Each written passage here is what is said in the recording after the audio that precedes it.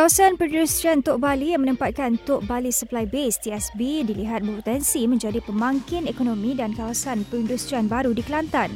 Menurut Ahli Dewan Undangan Negeri Ayalah Nas, Datuk Seri Mustafa Muhammad, kerajaan negeri diminta mempromosikan kawasan tersebut. Ini termasuk menyediakan tanah untuk dibangunkan dengan kemudahan merangkumi kawasan rekreasi dan perumahan. Sejajar dengan hasrat Kerajaan Persekutuan membina lebuh raya menghubungkan Gemuruh Terengganu dan Tok Bali, Pasir Putih kawasan berkenaan berpotensi membangun jika diberikan perhatian. Perkembangan agak menggalakkan, tetapi oleh kerana kawasan itu mempunyai potensi besar, harus ada pendekatan lebih agresif untuk promosikan.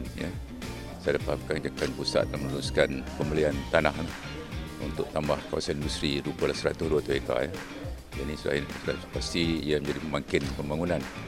Yang pentingnya kena ada pembangunan holistik, perumahan, rekreasi, jalan-jalan perlu diperbesarkan.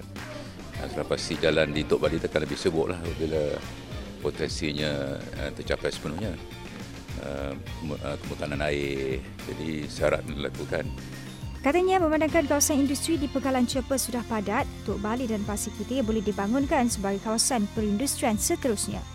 Bekas Menteri Perdagangan Antarabangsa dan Industri itu turut memaklumkan Kelantan berdepan kekangan kawasan industri dan mengharapkan kerajaan negeri melihat potensi di Tok Bali itu. Katanya bagi menarik pelaburan asing, kemudahan asas dan pemilikan tanah antara faktor yang boleh menarik pelabur. Tok Bali sebelum ini dirancangkan dibangunkan sebagai pelabuhan minyak dan gas. Ia antara kawasan dijangka membangun sejajar dengan projek laluan rel Pantai Timur (ECRL) sebelum ini. Walaupun status projek itu masih tergantung, kawasan itu yang mempunyai sekitar 300 buah kampung ada peluang dimajukan. Ia ada 4 kawasan Dewan Undangan Negeri DUN yang mempunyai ciri-ciri tersendiri. Antaranya di DUN Semarak, lokasi tertumpu pusat perindustrian Tok Bali, Pelabuhan Tok Bali. Jika pembangunan kena dengan gayanya, kawasan Tok Bali dan Pasir Putih boleh menawarkan lebih 50,000 peluang pekerjaan.